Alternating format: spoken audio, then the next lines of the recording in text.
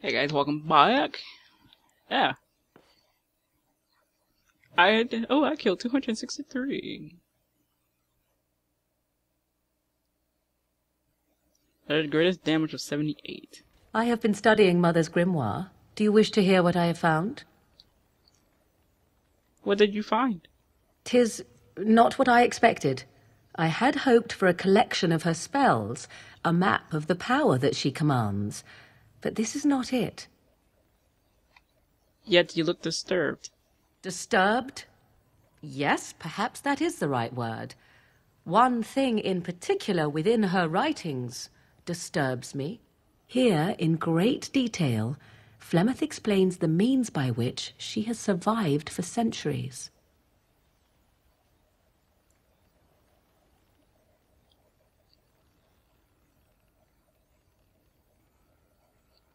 Not unless one also happens to be an ancient abomination. No. Flemeth has raised many daughters over her long lifetime. There are stories of these many witches of the wilds throughout chastened legend, yet I have never seen a one, and always wondered why not. And now I know. They are all Flemeth. When her body becomes old and wizened, she raises a daughter, and when the time is right, she takes her daughter's body for her own.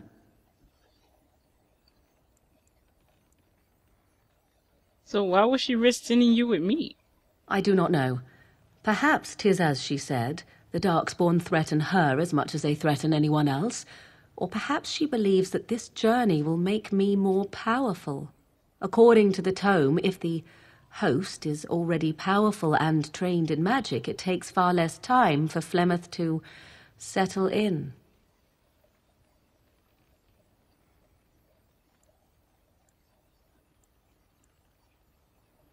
So what do you intend to do about it? There is only one possible response to this. Flemeth needs to die. I will not sit about like an empty sack waiting to be filled. Flemeth must be slain, and I need your help to do it.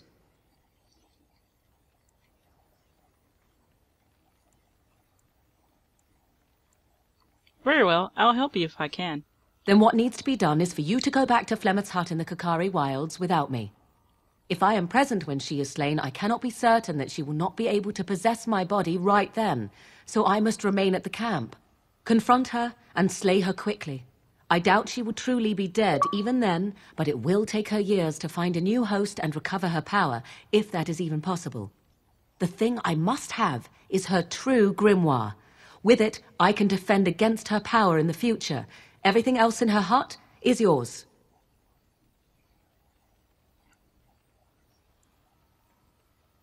I'll see what I can do. I am grateful. The sooner this can be done, the sooner it will set my mind at ease. No problem, Morgan. Okay guys, we're going to cheat a little. Since we just got Zephyron, I at least need a little bit of approval. You and your friends are formidable folk, indeed. It's good to have you along on the road. So what's your story exactly? Well, Whoa. if you're really interested, I suppose it wouldn't hurt to Where tell did that you. argument came from? I am originally from Orzammar, the famed dwarven city that lies beneath the stately Frostback Mountains. I was a merchant there, too. Merchant caste. These things are in the blood, you know. You can't just leave them behind. I ran a fairly successful business. Rare artifacts, you know. Old things, grand things. The nobles loved them. Reminded them of the lost glory days, I suppose.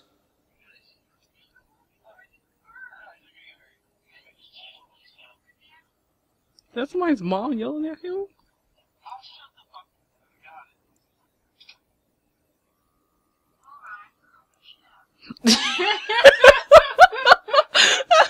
Oh, like, what the heck was that? I just hear yelling from Skype here, and I was like, what's going on? I just heard somebody's mom just nagging on someone. Lost glory?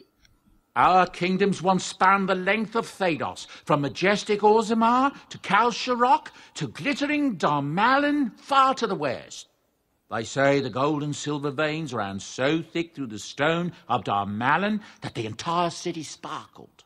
The Darkspawn took it all, of course. One by one, the old tigers fell, and then all that was left was Orzammar.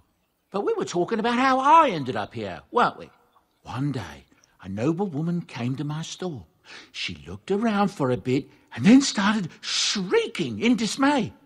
Apparently, she believed that a pair of braces I had for sale once belonged to her brother.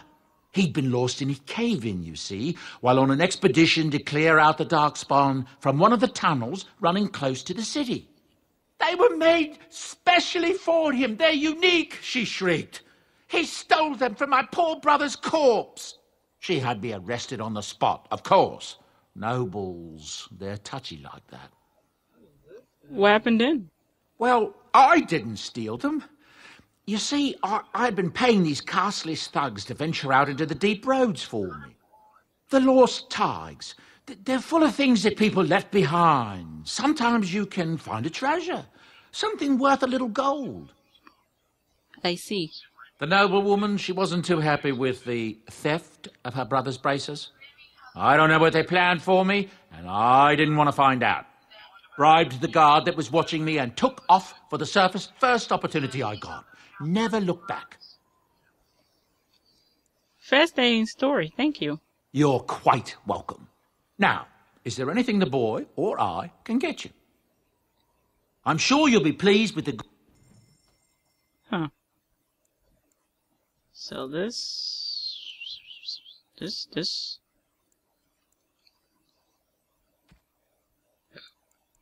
Excuse me.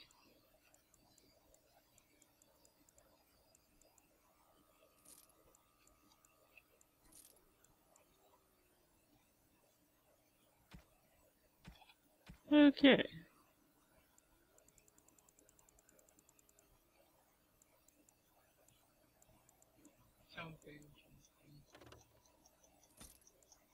Always find those. Okay.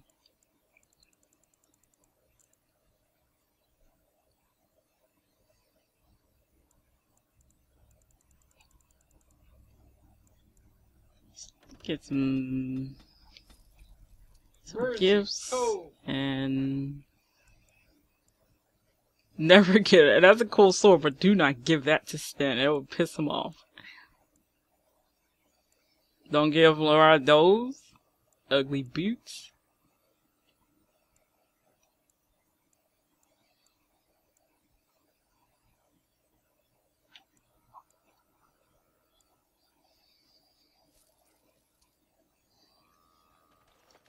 Okay. Campity camp.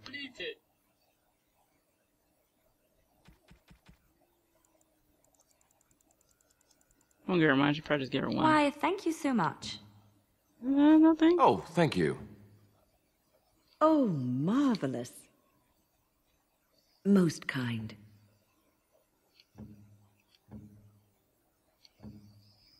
You have excellent taste. I shall treasure it. Thank you.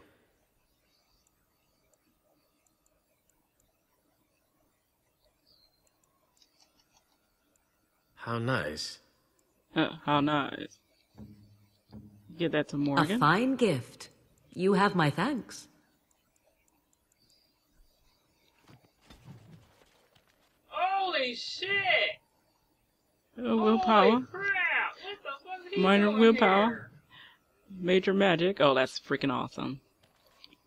You and your friends are formidable folk, indeed. I'm sure Yes, I accidentally gave everybody a freaking thoughtful gift, but I didn't give Zephyron enough. Okay, get up 5 more. There we go. Skim.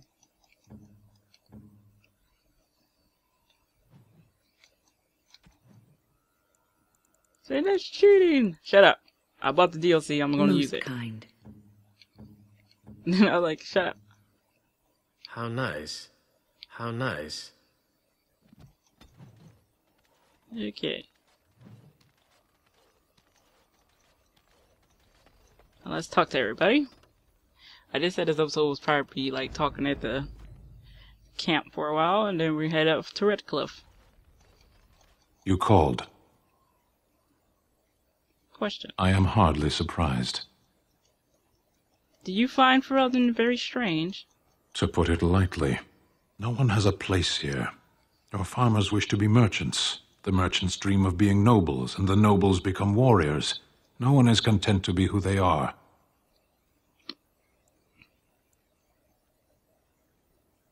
Is there anything you like about Ferelden?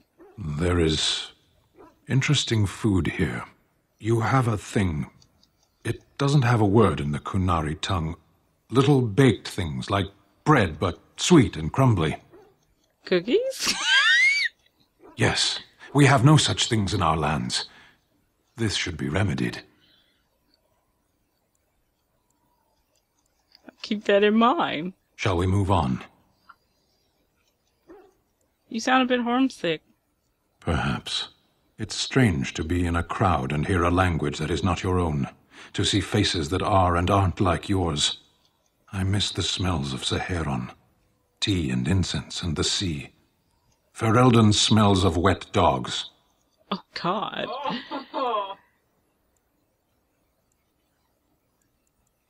Don't smell that bad. Skunks don't mind the smell of other skunks either. Shall we move on? Damn. Let's go. As you wish. Basically diss the warden. Oh, he approves 8. Something on your mind? Of course. Fuck this dragon, man. Pop out of nowhere, little bitch. Why will you remain a Templar if you hate the Chantry? Have you seen the uniform?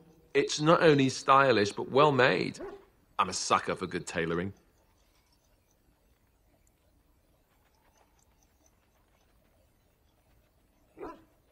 Oh, I don't think I've ever seen you wear it. I keep it hidden under my pillow. Sometimes I'll take it out just so I can hug it fondly and remember the good old days. Brings a tear to the eyes, you know.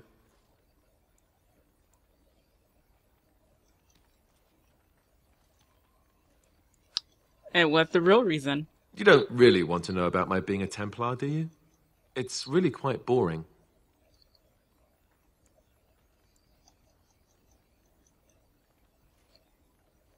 I really do want to know, yes.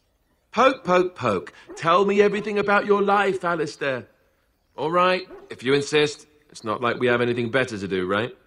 The truth of the matter is that I did hate going to the monastery. The initiates from poor families thought I put on airs, while the noble ones called me a bastard and ignored me. I felt like Al-Eamon had cast me off, unwanted, and I was determined to be bitter. But I took some solace in the training itself, I guess. I was actually quite good at it.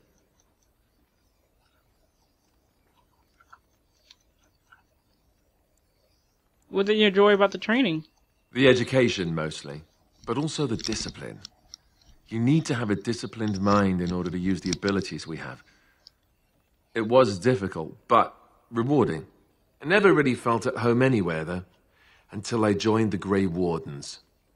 And Duncan felt my Templar abilities might be useful for when we encountered Darkspawn magic, so I kept it up. What about you? Do you have anywhere you consider home?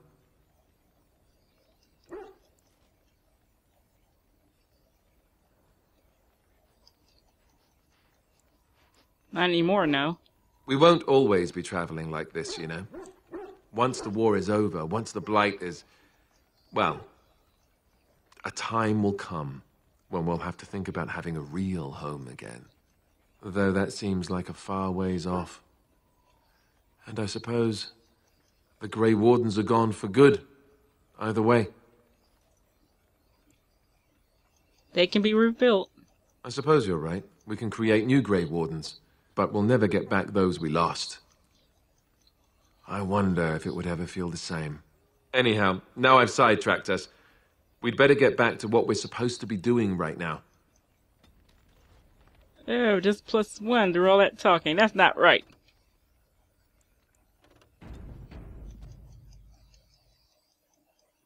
But again, I actually learned something new a little bit. I never asked that question before. Something I can help with? Yes? What's on your mind? This vision of yours. I knew this would come up sooner or later. I don't know how to explain, but I had a dream. In it, there was an impenetrable darkness. It was so dense, so real. and there was a noise, a terrible, ungodly noise. I stood on a peak and watched as the darkness consumed everything. And when the storm swallowed the last of the sun's light, I fell, and the darkness drew me in. You dreamed of the blight? I suppose I did. That was what the darkness was, no? When I woke, I went to the Chantry's gardens, as I always do. But that day, the rosebush in the corner had flowered. Everyone knew that bush was dead. It was grey and twisted and gnarled, the ugliest thing you ever saw. But there it was, a single beautiful rose. It was as though the Maker stretched out his hand to say, even in the midst of this darkness, there is hope and beauty. Have faith. And this made you want to help me? In my dream, I fell. Or maybe I jumped. I'd do anything to stop the blight. I know that we can do it. There are so many good things in the Maker's world. How can I sit by while the blight devours everything?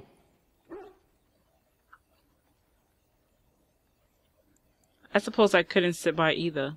That is why you're a Grey Warden. Come, there's a blight to stop. +2. I've a question, if I may. Go ahead. Well, here's the thing. I swore an oath to serve you, yes? And I understand the quest you're on, and this is all very fine and well. My question pertains to what you intend to do with me once this business is over with, as a point of curiosity.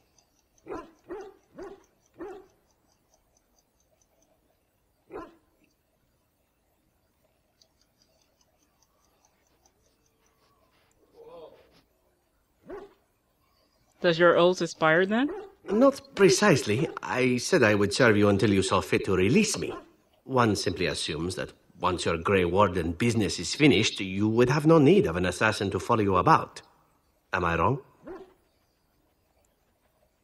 There's always a use or two for a handsome elf. I'm sure I could come up with a few more if pressed. It is good to know what my options might be, but that is for another time. For now, we have much to do, yes? Yes. Wait.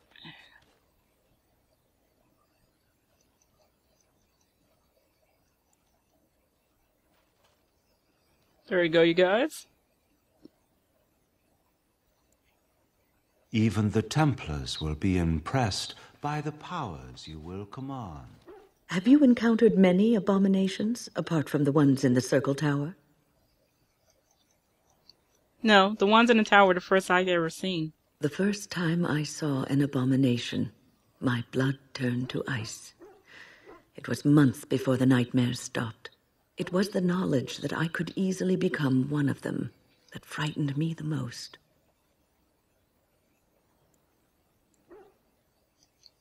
Seeing the monster that you could be is unsettling, yes. One slip. All it takes is one slip, and everything you are is simply gone, replaced by madness.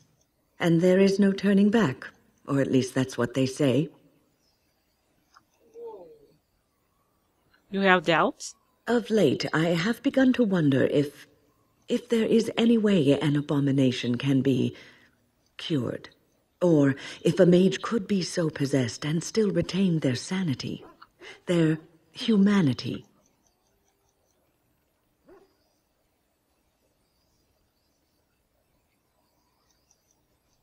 If one retains one's humanity, one is not an abomination.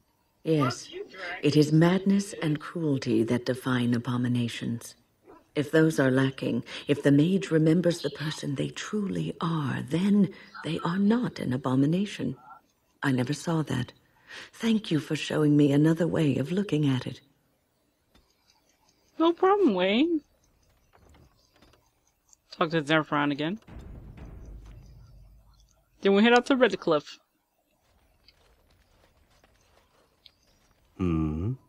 Yes, we defeated it. All right, but I get to stare at you luridly while you do so. Tell me a little about Athena. Oh, you wish to know about Antiva, do you?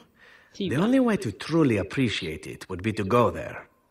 It is a warm place, not cold and harsh like this Ferelden. In Antiva it rains often, but the flowers are always in bloom. Or so the saying goes.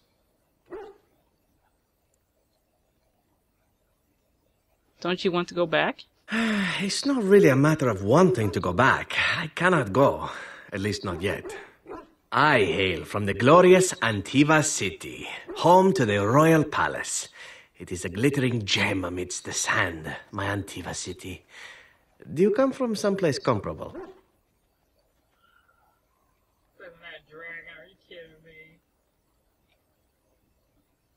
Of course, my mom was better than any gem. You have me there, indeed. I, for one, can make no such claim, as I never laid eyes on the woman. You know what is most odd?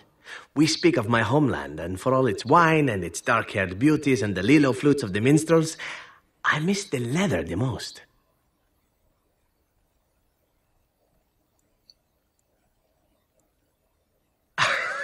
It may as well be, but not this once, no. I mean the smell. For years, I lived in a tiny apartment near Antiva City's leather-making district, in a building where the crows stored their youngest recruits, packed in like crates. I grew accustomed to the stench, even though the humans complained of it constantly. To this day, the smell of fresh leather is what reminds me most of home, more than anything else. You sound like you've been away from home forever. Oh, not so long, I know. It is my first time away from Antiva, however, and the thought of never returning makes me think of it constantly. Before I left, I was tempted to spend what little coin I possessed on leather boots I spotted in a store window. Finest Antivan leather, perfect craftsmanship. But I was a fool to leave them. I thought, Zevran, you can buy them when you return as a reward for a job well done. More the fool I, no?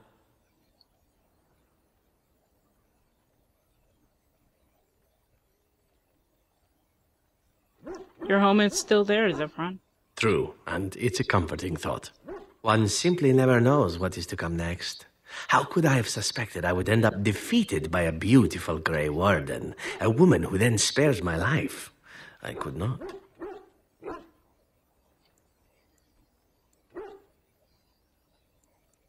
Now you're flattering me. I say you are beautiful because it is true. Should I not? No, by all means. And glad I am to hear it. Now, if it is all the same to you, I would prefer not to speak more of Antiva. It makes me wistful and hungry for a proper meal. +6, alright. Save. Probably had to talk to the dog too. The dog won't stop barking. What is your desire? Oh, this should be good. What would you like to discuss?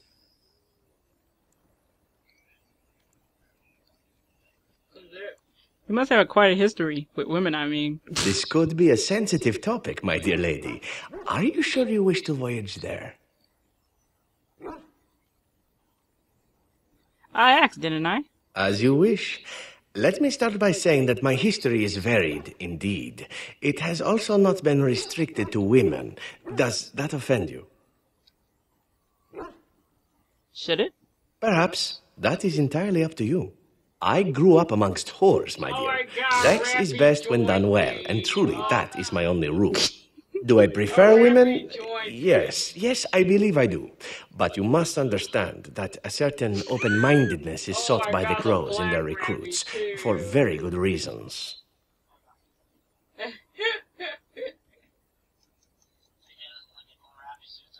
I think I understand. This is a new path I am on now. It would be interesting to see where it leads. Already, it has been many new things. I cannot change my past, obviously. I regret far more than the men and women I have been with. And if that is more than you can bear, well, then it is good we know now, yes? Yes, it's good we know now. It doesn't bother me, Zevran. You're a better person than most, I suspect. Enough talk of the past. It is what lies ahead that is important, no? Yes.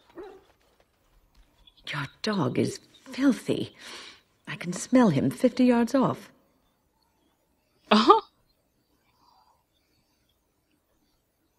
Good. He will fall our enemy. He will fail our enemies with the stench.